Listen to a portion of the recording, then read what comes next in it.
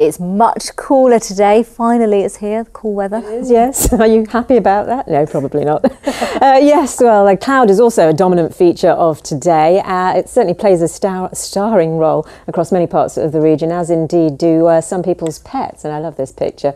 Really is very nice indeed. The wind's blowing through his hair or her hair. But yes, we've got some showers affecting us over the next few days. So I think the buzzwords will be showers and rain. This is an intense area that's cutting across southeastern parts of the country, just brushing past that part of the country and sending us some splinter showers. But then we've got another rash feeding in by the time we get to Friday, a ridge of high pressure building for Saturday, and then this area of rain that's moving in from the west with a deep area of low pressure starting to drive them in on Sunday. But for the time being, let's get back to those showers that are currently affecting us.